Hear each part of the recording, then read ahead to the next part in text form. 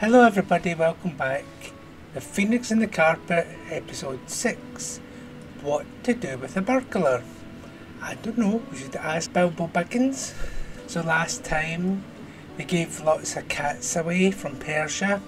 I wasn't happy with that at all. It was a bad episode and then they got burgled at the end.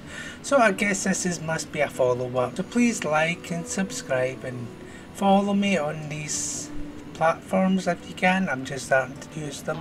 I'm not really in the mood to do an introduction. We've got a wasp's hive that's been there for weeks that won't go away. They're getting in the kitchen from somewhere and the woman down the stairs doesn't open her window and she's a smoker and she's making her house minging. Let's get on with the show.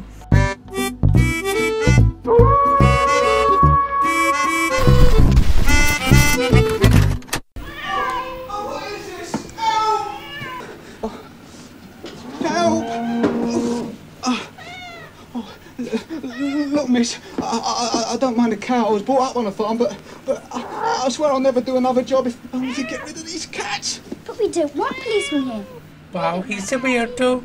They're going to send him away in the carpet and give him a new life. That's open. All right, I'll try. Scared of a wee kitty cat? They're just thirsty. If they had a good long drink of milk, they'd be quiet and we'd be safe. If he grew up on a farm, he could milk the cow for them. Everything's gone quiet. Do you think the cats have gone to sleep? No such luck. Let's have a look. Oh. Oh, little furballs as far as I can see. Oh, hello. This is a friend of mine. He's milking the cow for us. Golly, this is splendid. I hope you didn't mind milking her. Mind? Reminds me of old times, this does. Apples in the orchard, rats at threshing time. How pretty it was seeing the pigs killed. No. I'd only been gone a minute, wetting me whistle down the White Hart, and when I come back, the barrel was empty. What a shame. Well, couldn't afford no more, could I? Then I saw your front door standing open. I had to leave the lecture. Well, We couldn't haven't got resist a coming key. back. Help me. Yes, you can have the cats. Cats? Me? To sell them, I mean. You see, they're Persian, and that makes them very valuable. Yes, of course. You could buy a whole barrel load of oranges. And apples and pears. And you won't have to steal. They're standing on the apples and pears.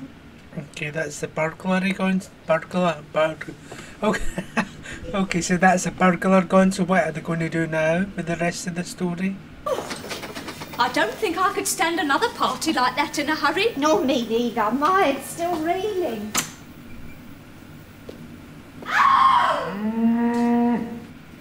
She fainted because she seen a cow. All right, old girl. You'll soon be back in your comfy cowshed. What have you done to her? Have you been playing one of your tricks? Well, not exactly. Someone screamed. Oh. We'll have to put her on the sofa. Ta-da! Oh, it's all got holes in it. What happened? If it comes to telling tales, there's others who can do that. Others? No blackmail? Where were you two last night? I think you ought to get on with your work. Mrs. Cow, whoever heard such rubbish? It's amazing what blackmail does. A trick or roly-poly, Master Cyril? Extra large. Very good. Excuse me, miss.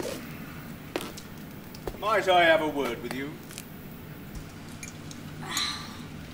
There's nothing like firmness. Look at the bare, worn patches. Those cats must have put their claws through it. Look at the hole in the middle. That's where the cow stood. My goodness, it's wearing out. That carpet has been your faithful friend, and this is how you treat it. This is a nasty... Why should you go somewhere and get repaired? Duh. Well, you won't be seeing him for some time. Why not? Because he's under arrest, that's why not. Arrest! Yes, for stealing valuable Persian cats. Stealing? Oh no, that's wrong. Well, don't you argue with me, young man. I nabbed him myself this morning. So they're just going to let him rot in prison? Why don't they get the carpet to get him out now? This is Oh, awful. I like it's when wicked. he disapproves. I suggest you rescue him from this dank dungeon into which he has been cast.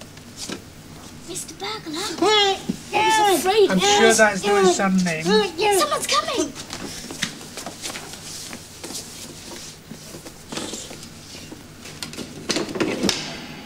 Now, what's going on in there?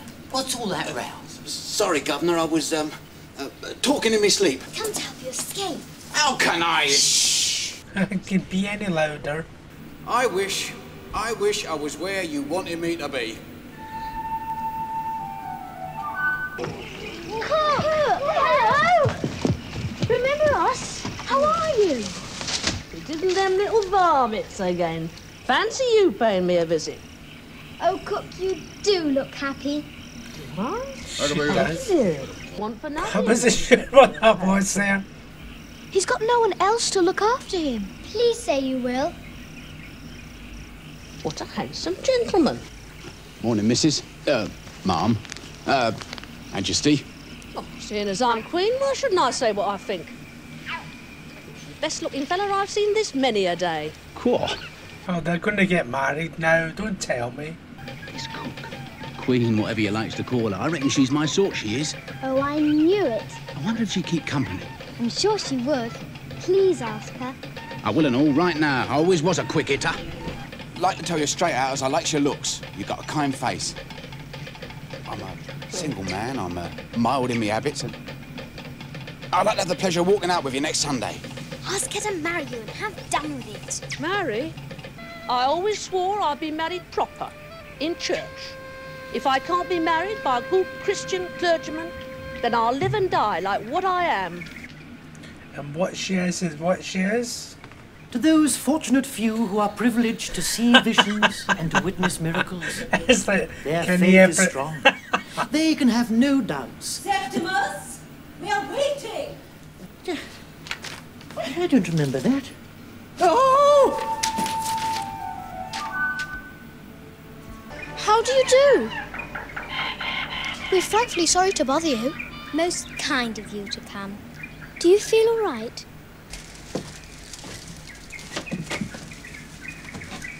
What were they doing in that back together? Pardon me for asking, sir. Are you a proper Christian clergyman? Am I permitted to answer? Well, I asked you a question, didn't I? The Reverend Septimus Blenkinsop at your service, ma'am. What a name! Curate of All Saints, Camberwell. Dearly beloved, We are gathered here today. we are gathered together here in the sight of God. With this ring, I thee wed. A vision I shall treasure all my life.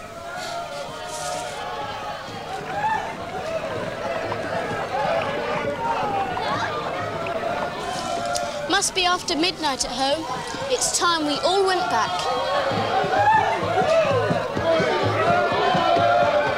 I'll do that. Hello, Janie. Nice to meet you. Bye-bye, Anthea. Bye. Nice to meet you too. Bye-bye. Bye. Bye-bye, Bob. Thanks for all your help. I wish you'd take the reverend gentleman back to where you found him and then take us home too.